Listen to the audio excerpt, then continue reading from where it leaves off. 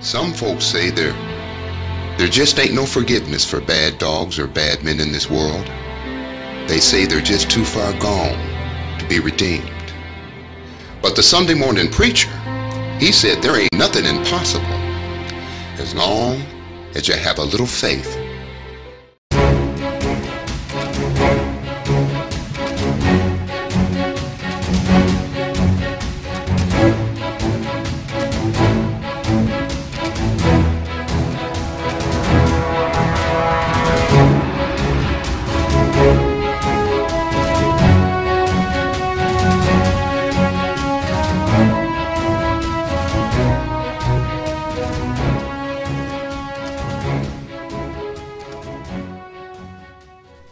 Bring your dog on out here. Stop. I'm Dog Whisperer Big Chuck McBride. We're here in Commerce, Michigan with Alyssa and her dog Buddy. Buddy is a little bit dog reactive, so we're going to make sure that he can be around another dog without having any issues. You guys ready to do that? All right. Buddy is having a little bit of a problem with other dogs, as you can see. There's another dog in the vehicle. What we're going to do is we're going to put the e-collar on the dog. I want you to put this on real tight right here, okay?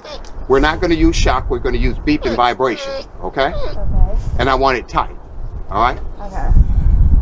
Okay, you can let me have that. Come here, buddy. Okay. Come here. Come here. Put it on tight. I want to be to either the left or the right. So what I'm going to do is I'm going to take Buddy for a walk first to get acquainted, and then we're going to come back.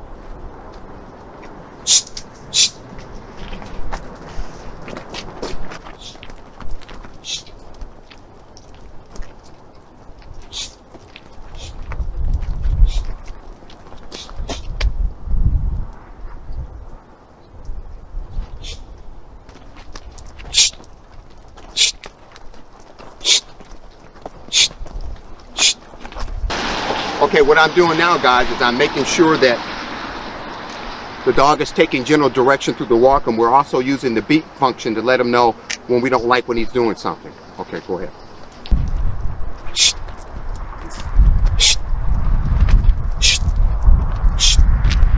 Now what I'm going to do now is I'm going to give him a beep with sound to let him know that the beep means no, or we're going to use it to redirect.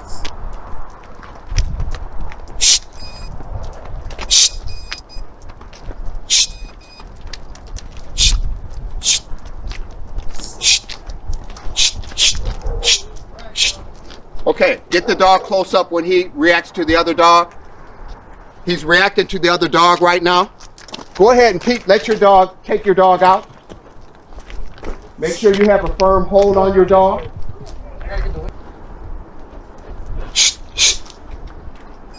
Now, every time the dog gets excited, before we bring the other dog out, I correct.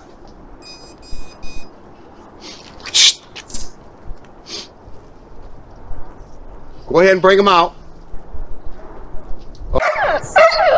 Okay, notice that when he barks, I beep. Okay, bring your dog. He barks, I beep. Bring him over that way and stop right there. Yeah.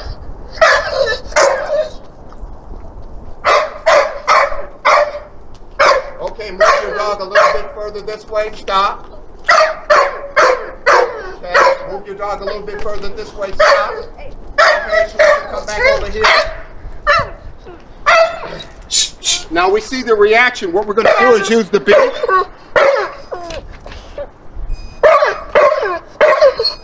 Okay, now the beep is not working so well, so we're going to use vibration. The vibration made him stop. Okay, did you see the reaction when I did the vibration? We're using beep and vibration only. He's still looking at that dog. Come back over here. here on him. I'm going to vibrate again. He stopped. Now what I should have been doing, I should have been saying shh and vibrating, okay? Okay, he's whining, so I'm going to vibrate. Shh. What we must do is achieve calm first, and then we can move the dogs closer and walk the dogs together, okay? And introduce the dogs. But our major concern is not necessarily to have a love fest with every other dog, okay? Our goal is to make sure that when we're with this dog, we can control him around other dogs, okay? You can bring yours a little bit closer. As he moves closer, this one starts to shh. Now we're going back to beat. Whining, shh, beat. Notice that I'm giving verbal sound every time I use the e-collar, okay? Again, we're not using shock. We're using beat and vibration only.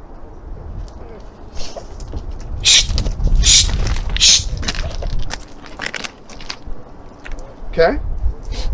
I use vibration. I moved a little closer. Every time he gets excited, that energy gets up. What do? I vibrate to let him know that I don't like that energy.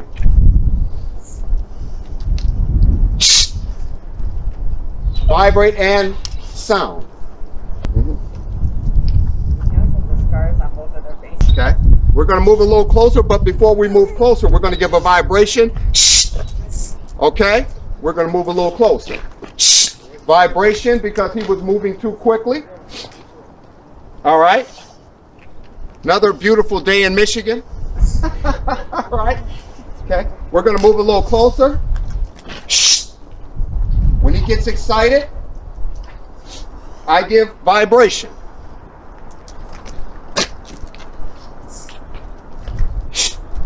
Okay?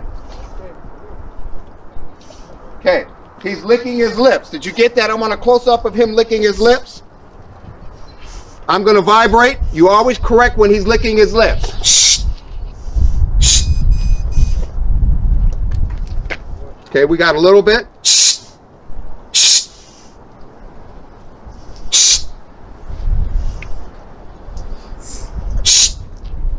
Okay, good. All right. You can let go. Yeah. Don't worry about that. This one is not going to fight. This one is the one that's going to start. No, he'll defend himself. He'll defend himself. But I'm more worried about this one not listening to me than that I had to one. put my hand in that one's mouth to get them unconnected last time. Okay. Yeah, he can fight. He just Yeah, we defends both himself. each other. Okay. Yeah, like the muzzle.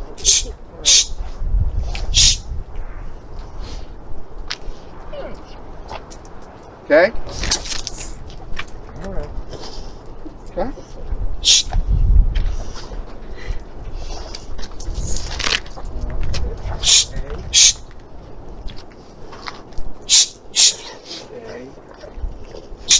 Now what I want you to do is just correct yours. Don't pat them, but just go. Just like that.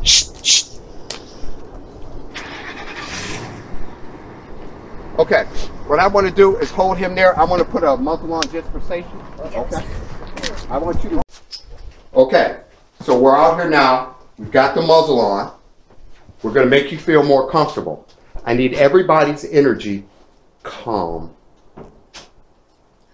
You see, when we corrected him for trying to take the muzzle off, we gave a beat and sound and he stopped. That's because his mind was in a frustrated state. Okay? When we redirected his thought pattern, he went back to a calm state. That's our goal. Our goal is to anticipatively correct when the other dog is out there. What do I mean by anticipatively? I mean soon as he catches wind of the other dog, soon as he looks at the other dog, soon as you see the other dog, anytime you get a weird feeling in your mind that something's getting ready to happen. Correct. Our first job is to make sure that he can be calm around another dog and reward him for being calm.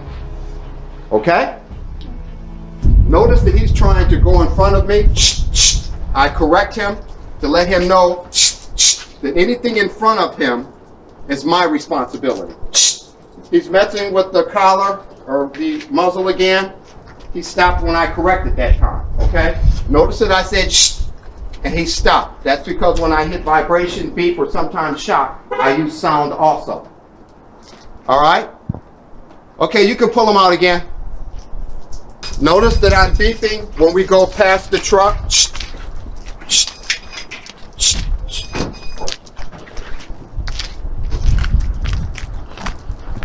Shh, shh, shh, shh. So come on out. Our goal is first for him to be calm when he sees another dog. So I'm not going to wait for him to see the other dog. I'm going to beep. I beep, he lowers back a little bit. Okay? Okay, so we're doing pretty good. He's a little bit more calm around the dog. So what we're going to do is we're going to move a little bit closer again. Notice that when I started, I gave 2 sound. And when I stopped, I gave 2 sound, right? And then I gave the dog a double pat.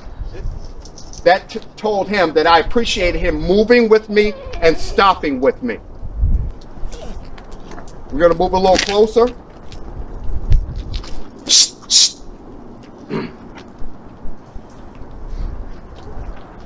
Okay?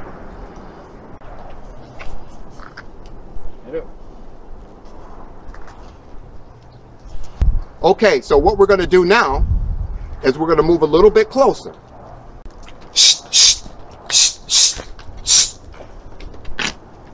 He's getting a little bit more intense, so I'm going to... He's getting a little bit more intense, so I'm going to... with vibration. And I pull him right back here because I want to let him know that his job is to be next to me, next to this dog. His job is to fully understand that I am in charge. That he doesn't have to fight. Notice when he moves from where I had him, I put him right back. Because I'm letting him know this is where I need him at. Okay? Now that he's done that, I give him a double pat. Now we've got the dogs closer together.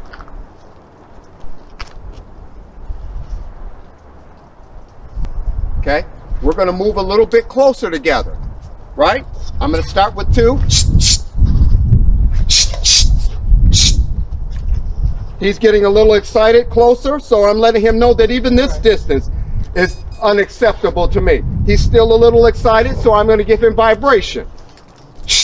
Right? And then I pull him right back up here where I want him at. No.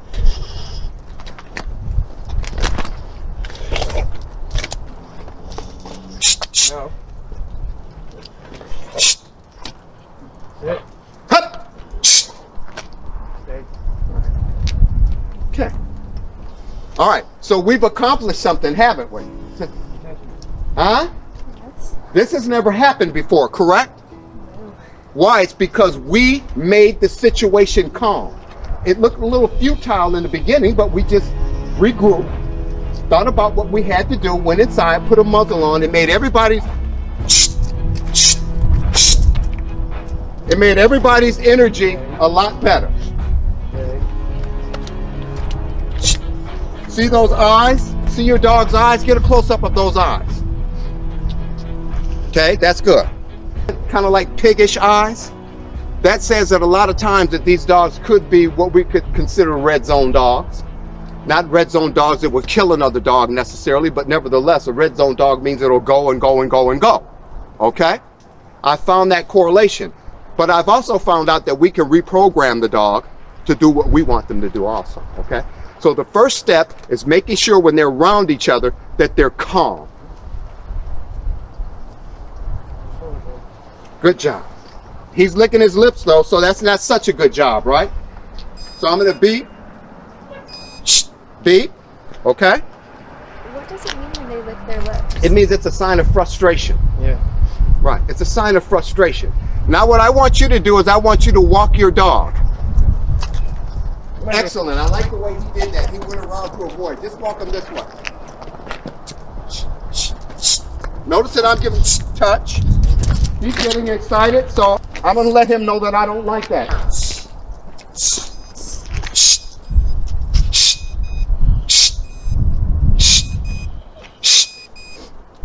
See how nervous he's getting? Now I'm gonna vibrate. He stopped. Notice that the shaking stopped also. That was frustration. Notice that the shaking's building up a little bit. I'm gonna give him a beep. It stopped. He's shaking. I give a beep. It stopped a little bit. Now notice that it started again, but when I give quick vibration, it should stop. His brain is totally redirected at that point.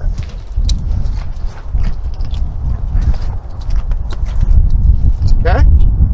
So what we're going to do now is I'm going to walk behind you. Just slow down a little bit if you can. Every time he gets excited, I give beat.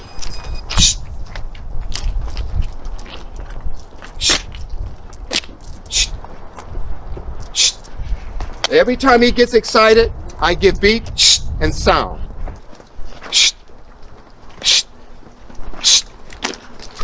Stop for a second. What I want you to do is hold your dog's head in the collar like that so you can control his head. And then I want you to put one arm underneath his butt, lift it up, and present his butt to this dog. You seen them do that before? Not really. Just like that. That's perfect. Okay? What I'm going to do is show him how to relax around another dog. Okay?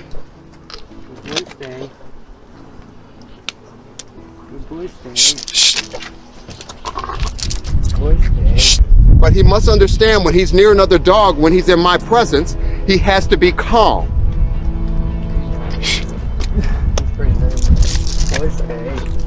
Good boy, stay. Okay, just let him sniff. Hold his head forward. Boy. Good boy. Hey, Peter. Good boy. Okay? No. All right. Now, I want you to control your dog's head, if you can, and bring him about to right there. Get the head right there. Hold the collar. Okay, that's good. Move him away. Give him a double pat.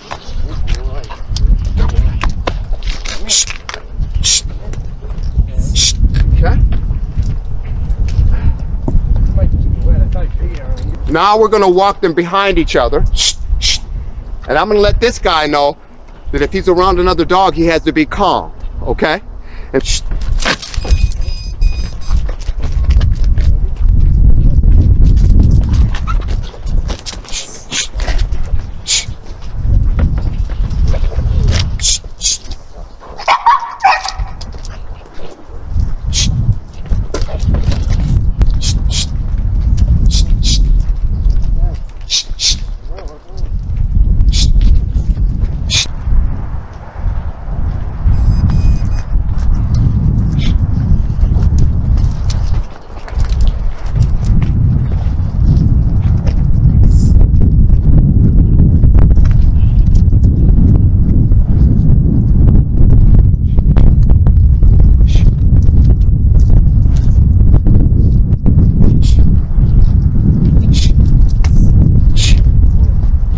slow down a little bit.